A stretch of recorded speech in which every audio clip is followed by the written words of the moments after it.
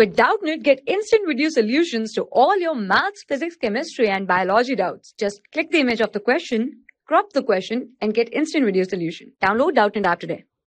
Well, hello students. Now we are going to see this question. The question says that basically the SI unit of the dimension in SI units, the dimension of 1 root over epsilon naught by mu naught is. Okay, so basically we need to find the dimension of this quantity. So basically firstly we'll write the dimension of epsilon naught and mu naught itself. So epsilon naught's dimension is what? Basically epsilon naught's dimension. So to write dimension we have to give a third bracket so that it's legitimate, looks legitimate. Okay, so it is m minus 1, okay, l minus 3, basically t 4 and a twice. Okay, so this is basically the dimension of epsilon naught, and mu naught is basically equal to, the dimension of mu naught is m1 l1 t minus 2 a minus 2. Okay, this is the dimension of mu naught. Okay, so simply now we will find out the dimension of that quantity which is given in the question. So basically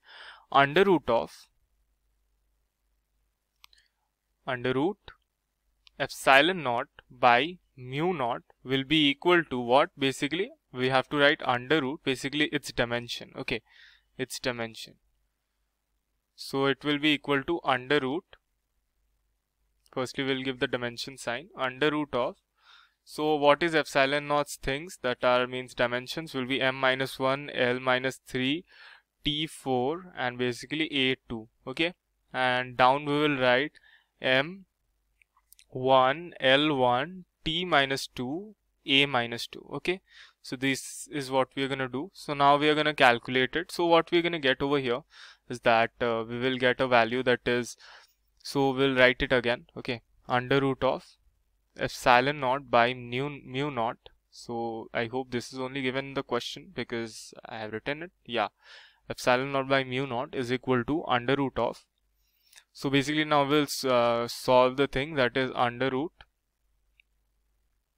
So what it will come basically, so we'll solve this one will go above and become minus 1, so it will become m minus 2, and basically l will also do the same thing, so l will become minus 4, l minus 4, and t will become t6, and basically a will become a4. Okay, so if we do the under root of this quantity, then what we'll get, basically we will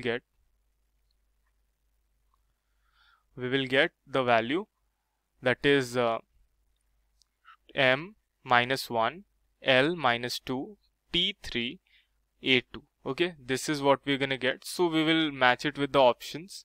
So there is only one option with a to the power 2, so we'll match it with that only, a2 t3 m minus 1 and l minus 2. Okay, so our answer will be option number D. Got it?